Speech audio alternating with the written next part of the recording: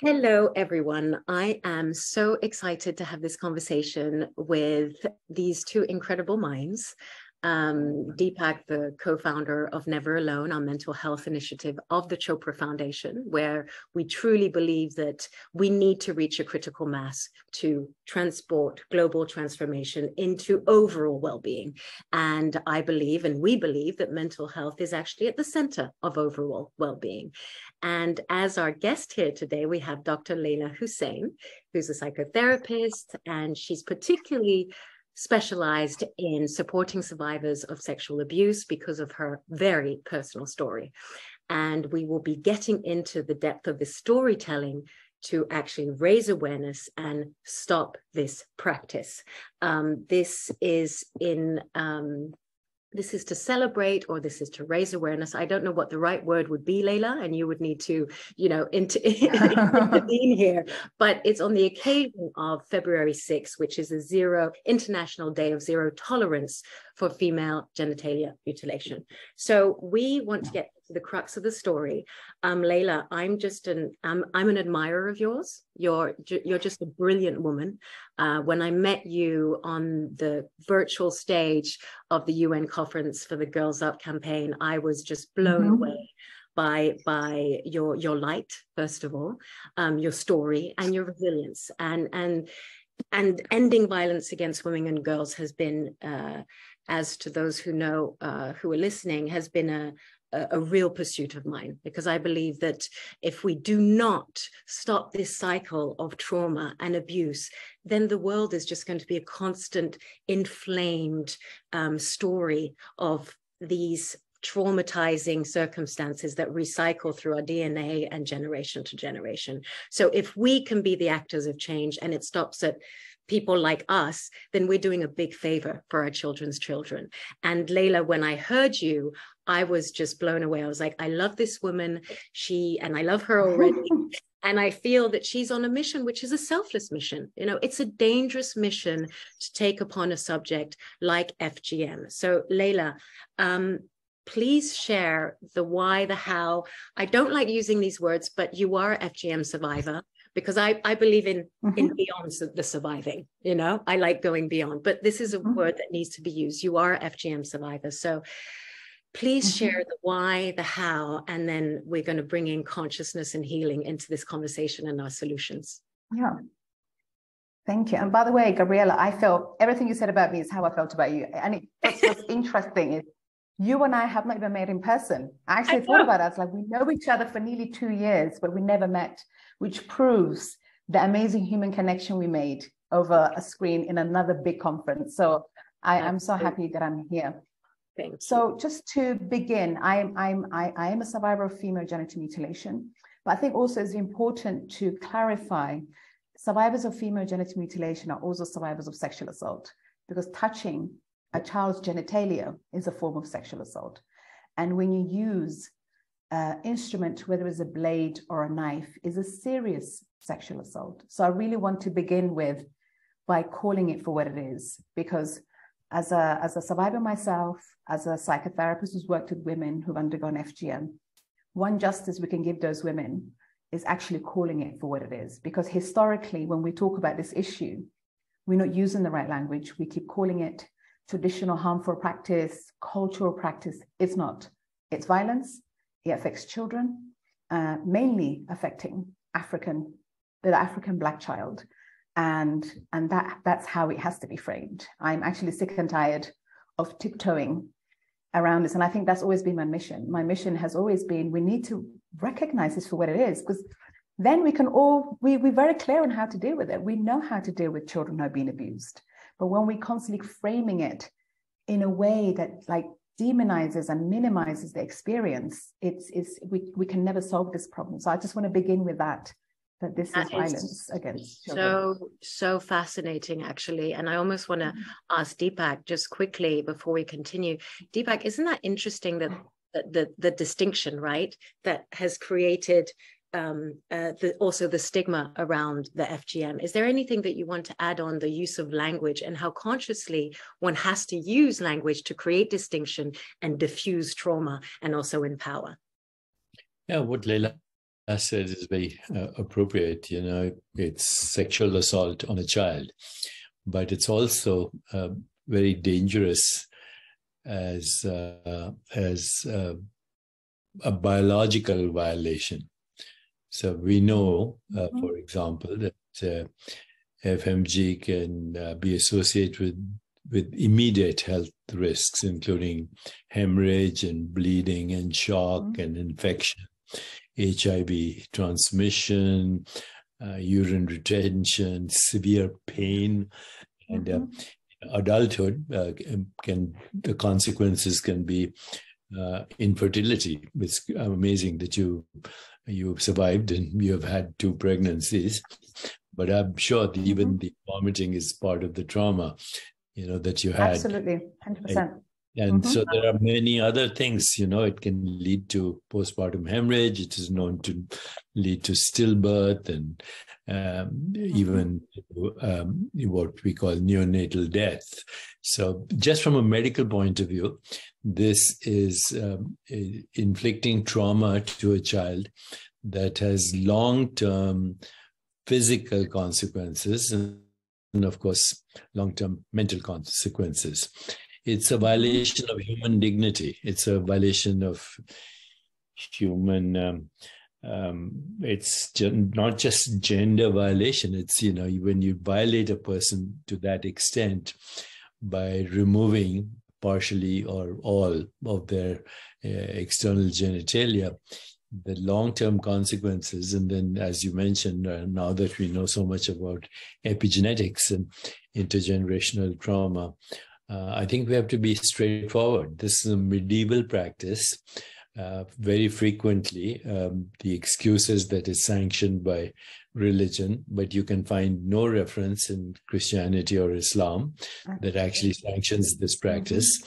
So, you know, we are living in the 21st century right now with medieval mindsets, and this is a very dangerous combination. And it's about time that everybody stands up to it, all of us, not just women, but men across the world. In fact, I was reading some surveys. Most men in Africa that I saw in the surveys are against this practice. So the reason we are having this conversation is if we expand the conversation, the first thing you have to do is expand awareness, because if you're not aware of a problem, there's no solution. And then you need actually this conversation to reach critical mass.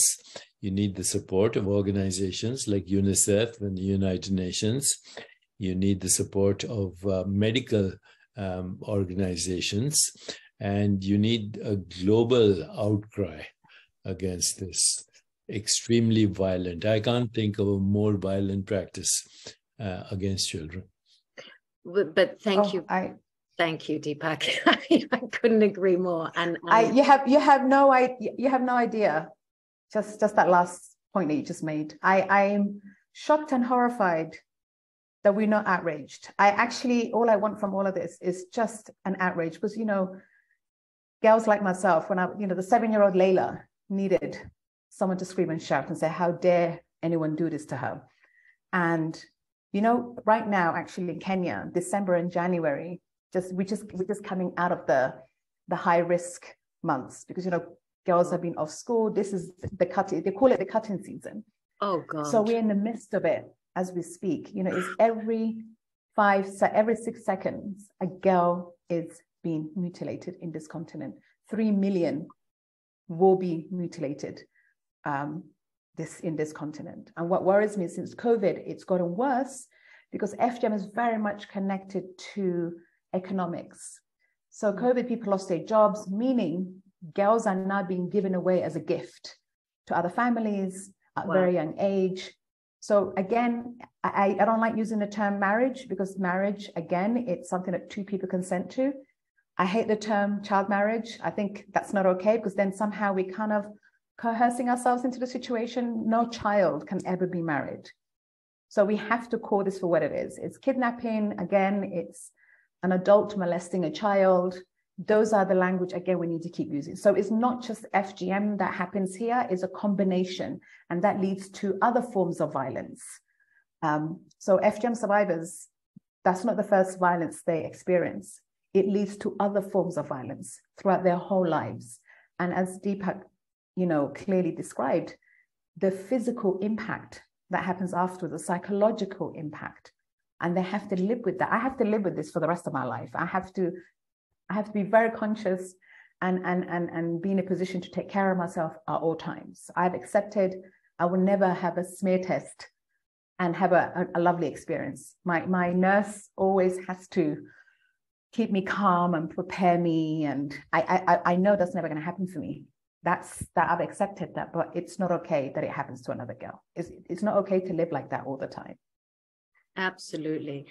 I mean, it's fascinating when we're able to, I keep on using the word language, because I think language is the way we communicate, right?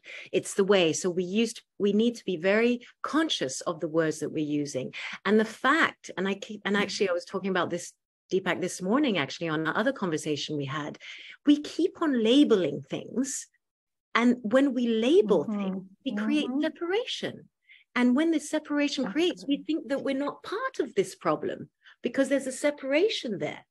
And actually, you're right. This is not about FGM.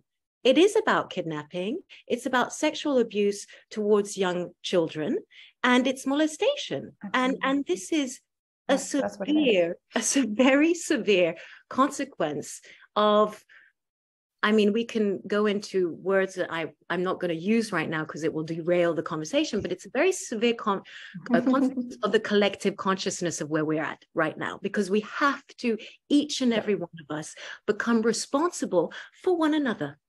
So if a girl is getting abused in Africa, I have to acknowledge that she is an extension of myself over there, and it's not because I'm in the US that I am free of that suffering, because we are actually a human, humanity is a beating experience.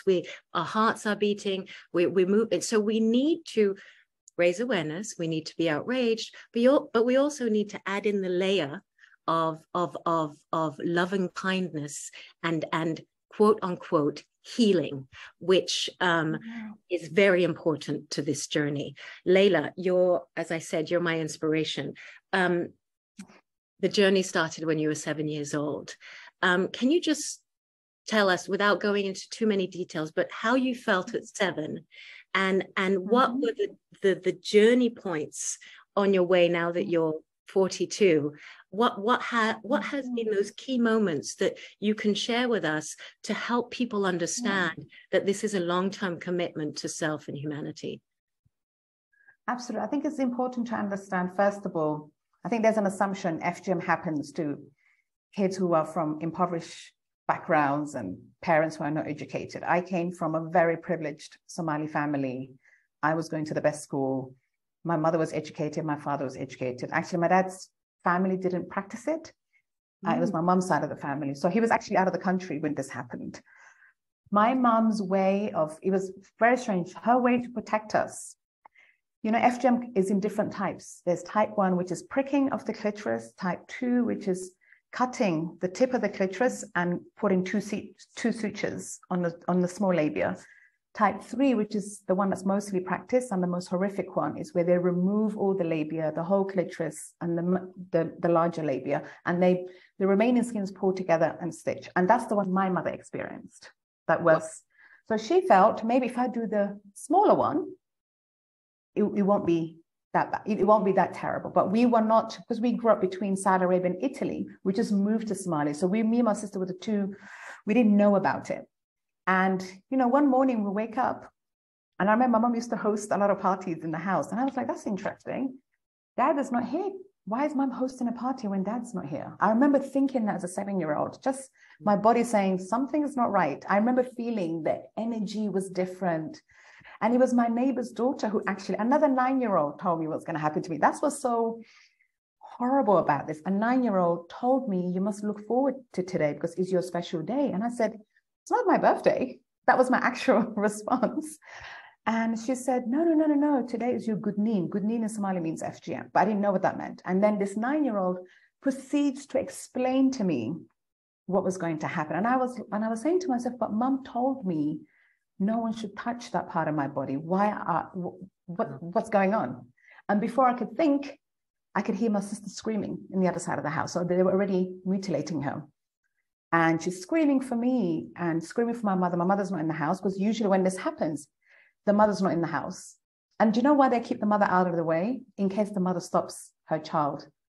Because if a mother hears her child screaming, she might intervene. So the tradition is the mother's kept out, the aunties. So imagine a 7-year-old now who feels protected and loved by her mother now is put in this situation. Imagine now the impact that's going to have for the rest of your life. Because if that can happen to you in your own home, you now walk to every space, paranoid, worried, anxiety. So I know I've suffered from anxiety from that moment, because I didn't trust any space I walked into. Wow. And that's the experience that you have that day. But the impact, you know, and I agree with Deepak, my pregnancy have been difficult because of that experience. And especially when you're dealing, the difference actually between here and my daughter was born in the UK. The UK, I was dealing with doctors and nurses who did not know my body. I'm a Black woman in a hospital. All the medical professions are white. They don't know it. No one even asked me. They could see my scar, but no one said, hey, you have a scar in your genitalia. No one asked. Literally, it was silence. So everybody pretended nothing happened. And that itself causes a lot of anxiety. So now I'm sitting there with my pregnant thinking, oh, so the baby's going to come out of here now. No one gave me any support, any advice. So you can imagine the 9 months of hell of going through this. This time, obviously, through my healing, I luckily, when I got involved in this work, I had a very good manager at the time who said to me, unless you go to therapy, I cannot let you continue with this job. And that's the best decision someone has ever made for me. Her name is Jennifer Bourne. And she was a nurse I worked with in London in the African Well Women's Service who supported FGM survivors at the time. But she could see my trauma was really coming to the surface. Everything that was suppressed since I was 7 is now coming to the surface at the age of 23, 24. So she insisted I go to therapy. And my first experience, I went to 4 therapists. I left every time they brought up my mother as an issue. I couldn't bear the idea that my mother's responsible for my problems. I didn't want to admit it. Imagine you now put in a position where you have to say, oh, shoot, it was my mother. Because, you know, my mother, besides that incident, she was a lioness mother who protected her children. But that moment, it's what now is defining this person to me. And therapy, that's how I discovered well-being and therapy. I mean, I was going to therapy and I realized, I mean, the impact it's had on me. And I was, wait a minute, I said, you know, the women who experience it might need this. It was the first time someone said to me, what you experienced was abuse. And everything finally made sense. My relationships made sense. My intimate relationships made sense because I could never trust somebody intimately. I just couldn't. You just can't trust somebody intimately. So that's what led me to the space of therapy. And I realized actually in the anti-FGM space, everybody was focused on a physical damage than the psychological impact we were having. And that really where my work, that's why I was the first one to set up the first counseling service. It didn't exist. No one has ever written about how do we work with FGM survivors in the therapeutic space. I was the first one to do, and I trained, I mean, I've lost count how many therapists in the UK I've trained in other parts of the world, but it was amazing to finally open that door for women to come in and for someone to say, hey, what happened to you was awful and it was abuse. You do need emotional support, which led me to my, you know, now 42. I've been coming to Kenya. I've been back in Africa for a bit now. For the last, I would say, 12 years, I've been coming back. And I really wanted to bring the mental well-being tools here because what was missing again, especially when we are in countries where, again, religion, patriarchy, somehow mental health is not talked about in that space.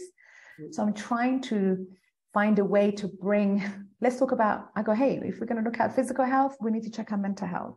So that's how I really ended up working I ended up coming to the girl generation. I really just wanted to build that emotional well-being tool, which now sits under everything that we do in our work.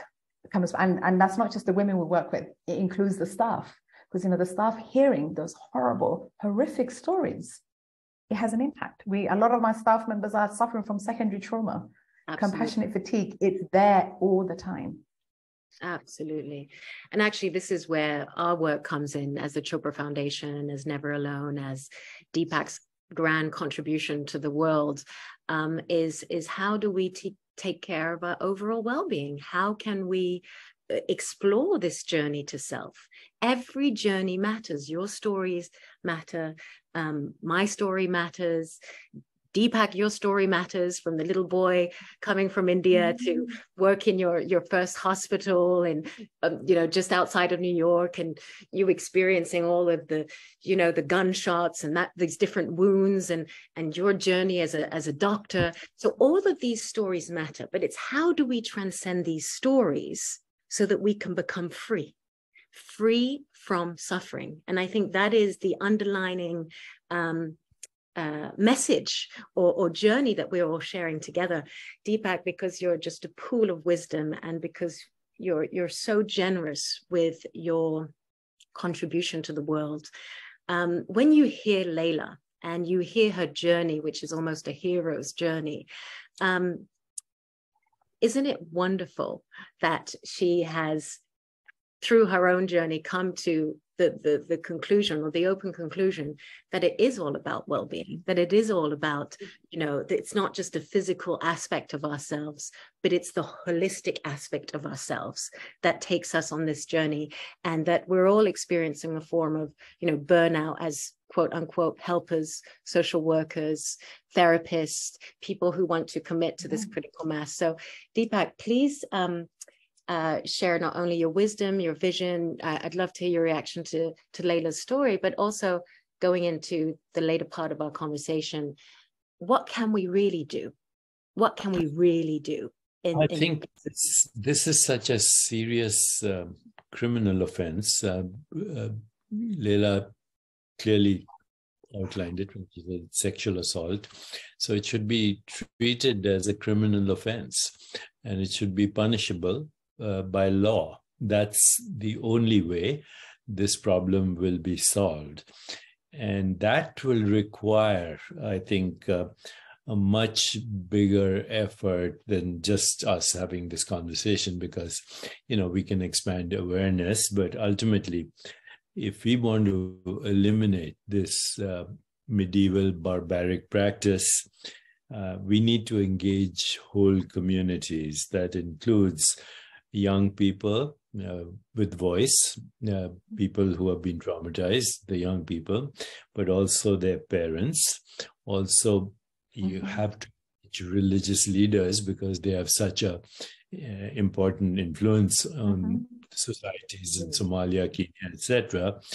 You have to engage activists, you have to engage medical personnel, you have to engage educators and policymakers. So unless we have this kind of a overall engagement in civil society, where you bring together medical workers, people traumatized, young people, parents, religious leaders, activists, and actually work towards the criminalization of this practice, it will continue unless it is actually criminalized as an offense, same order as rape or any other sexual violation. So that would be the first step. The second step, of course, is to see that, the trauma has to be approached at many levels. First of all, the physical injury. Secondly, what happens to people's self-esteem and dignity. Thirdly, their emotional healing, which is a long-term process. And fourthly, help in alleviating both the physical and emotional pain.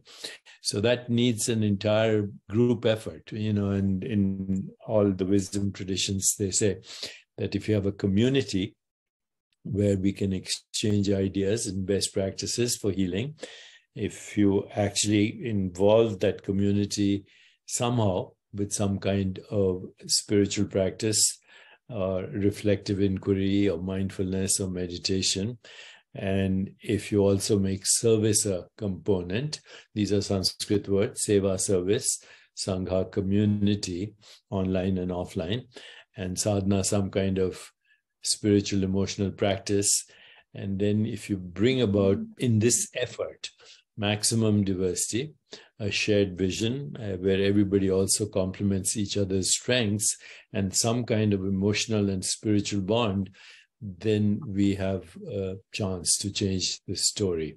And if you do this effectively, there's so many other areas that need to be addressed, including gender equality, racial equality. They're all linked, you know. So social justice, economic justice, racial justice is all connected to our total overall health and well-being. As you know, the word health, healing comes from the word holy, and holy means all-inclusive, body, mind, spirit, and environment, and our ecosystems of relationship.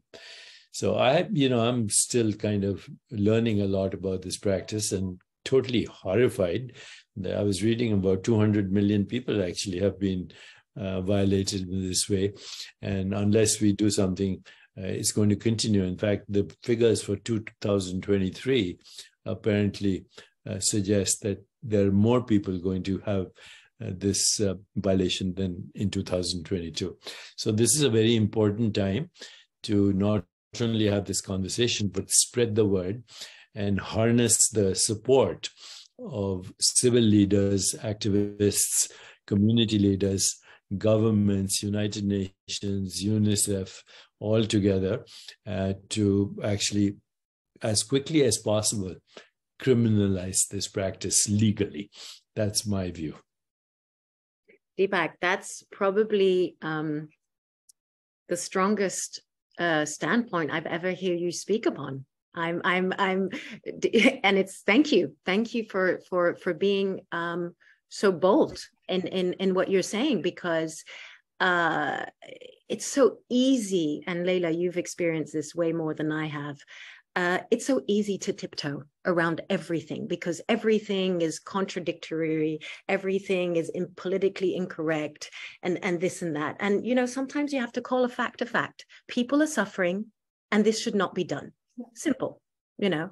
And Leyla, do you have any more numbers to share with our listeners so that they understand more of the extensive of this? Yeah, I actually, Deepak started with, the 200 million women are countries we haven't even counted yet. And those who are counted are ones who went to hospitals, came through a refugee camp. So you can imagine, we live in parts of the world where people don't have IDs or, hospitals. So no one even counted those people. But FGM, is a big global issue. We know now.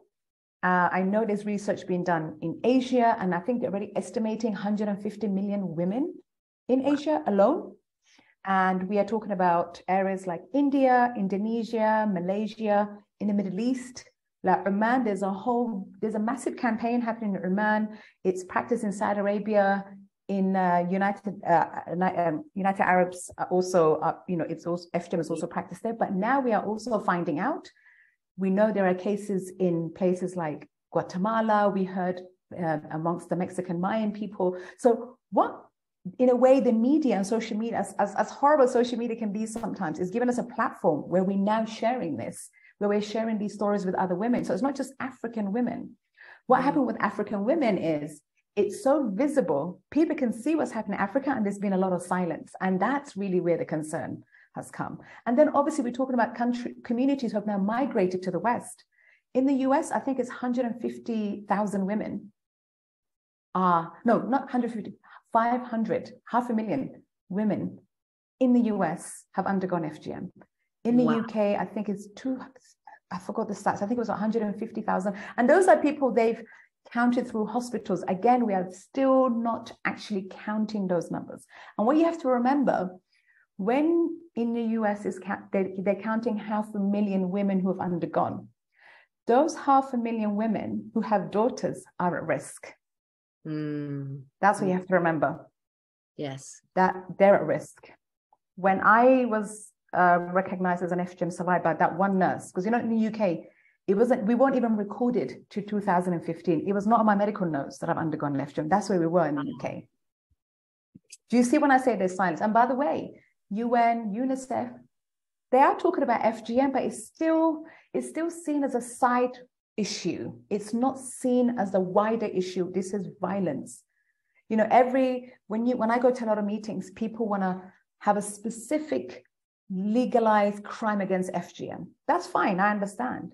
But we already have laws that says you cannot harm a child, and we must use that law. Yeah. France is a great example. France doesn't have an FGM act. For them, it was very clear. You touch a child, you will be criminal. You have committed a crime. They said we don't need to. I remember I did an e-petition during a documentary that I presented in the UK, where I went after the UK government. When I say I did dangerous stuff, I went after the UK government publicly. Go girl. And there was an inquiry. There was an inquiry launched against the UK government. So I'd invited the French prosecutors who prosecuted FGM cases to come and give evidence at this inquiry. And the guys on the panel, again, it was all men on the panel, as you can see, asking about women's bodies. That was really interesting. And he said, in France, you guys have convicted people. And she just looked at him and she said, we treat children equally. What are you guys doing? Wow. Why are you treating Black children different in the UK?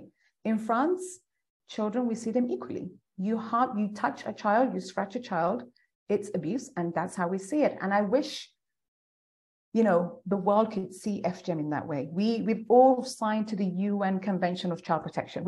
Everybody has signed. I think only the US hasn't signed, because the US has children on death row. That's the only reason the US has never signed. But the whole world has signed to this convention to protect children from harm. So all over the world, FGM is actually illegal. Harming children is illegal. But what we've done with this particular issue, we've separated it, and we use in language like traditional harmful practice is a cultural practice. We must really people don't understand how painful it is for survivors to constantly hear people negotiating their bodies with their community. So people are constantly negotiating.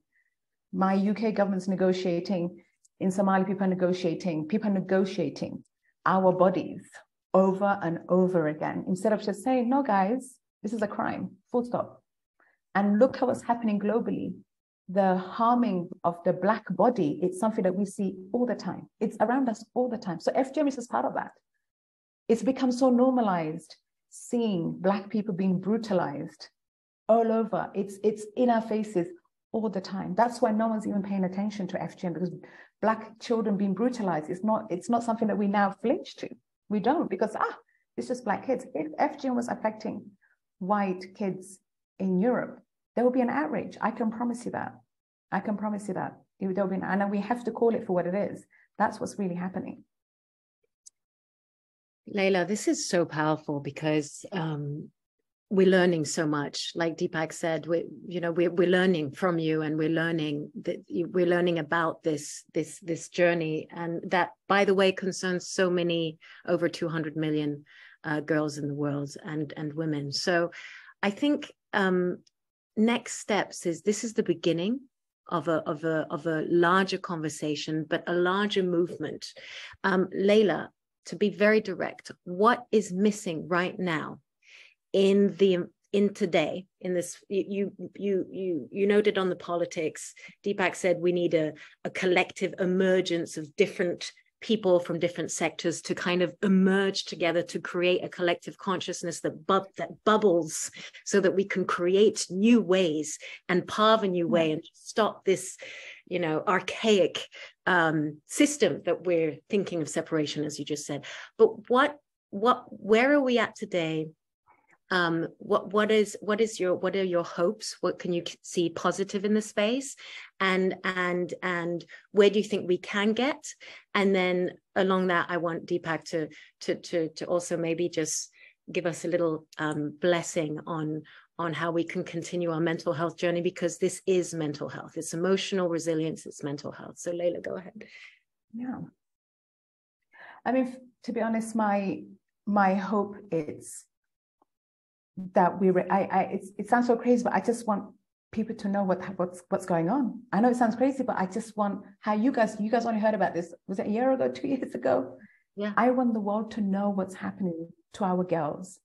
Look how we freaked out when COVID happened. I just wish we had, like, if every 6 seconds a girl's being mutilated, we need outrage. And I'm saying this as a survivor. I'm not saying this as an activist. I'm saying this as a survivor. We deserve outrage. We deserve justice. But fundamentally, we want to get to a place of love, because, you know, I'm a great believer. Love is the answer. Love is what's going to heal us. But when you go through that kind of trauma, it's very hard to get to that space of love. I know that's where I am right now. Hence why I'm experiencing what I'm experiencing right now. I had to work to get to that place where I can finally love my body, love myself, and accept. That's really all I want from all of this. And I want FGM survivors to feel loved and recognized and seen, and they deserve justice and outrage. Beautiful. Thank you, Leyla. Deepak. I think it's been said very eloquently by Leyla and yourself. But yes, this is time for the world to express their moral outrage at this. And anyone who's not morally outraged by what is happening, their humanity is incomplete. So what I would say is that as we move forward with this conversation, let's not only express our outrage, but also take some action. And that includes speaking to legislators, speaking to community leaders, speaking to public in general, and then working towards a criminalization of child abuse, because that's what it is. And it's a violation of every aspect of childhood, from their dignity to their future, their physical and mental health. That's the first step. And then, you know, there has to be action. Where we ultimately can get to is that we continue our 4 practices, which is we accept the situation as it is, because without accepting it right now as it is, we can't address it. So we have to address that this is the situation as it is. These are the statistics. These are the people that have been harmed, etc., etc. But then we have to engage in affection and appreciation and gratitude and love as the ultimate healer. But we'll get there only if we take action steps right now to stop this brutal medieval criminal practice. So I think I'll end with that. And I thank you both for taking an initiative here and leading the way. But let's get this out on social media as quickly as possible and ask people to send in their comments and also send their ideas on what can be done to harness our collective creativity to solve this problem. Thank you very much. Thank you, Deepak. And just to tail this conversation, we have partnered with Girl Generation. So the Chopra Foundation has entered in a long-term partnership with Girl Generation and Dr. Leyla Hussein here. And we are looking forward to building a community and the soul of leadership, not only to bring tools to these girls and to empower them so that they can break out of their trauma and empower others, but also educate the community, bring tools to them. So this is an ongoing partnership. This is a marriage, because we believe in a spiritual marriage here. This is our commitment to humanity. We need to go to a new level of collective consciousness. And, you know, there's an expression that I use quite often. It's a tiered joy. We need to transcend our pain through joy. And I know it sounds like an oxymoron, but there's actually a science behind that. You know, And so this is where we're at today. And we would love you all, the listeners and the viewers, to just join us, ask questions, go on Girl Generation website, come on our website. You want to participate, volunteer, support, spread the word. We will give you the toolkit that you need.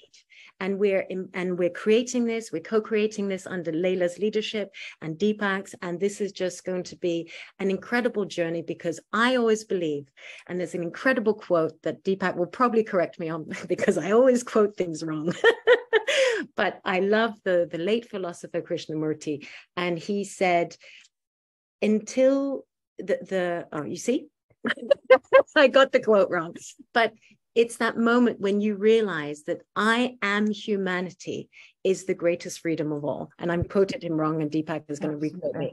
But it's that moment where you realize that you are responsible for all of humanity, then you're free.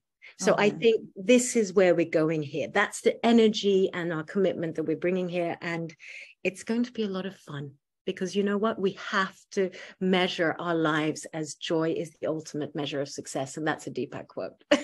That's a Deepak teaching. Thank you. Thank you both. And look forward to engaging more and getting rid of this brutal criminal practice. Thank you, Deepak. Thank you. We will.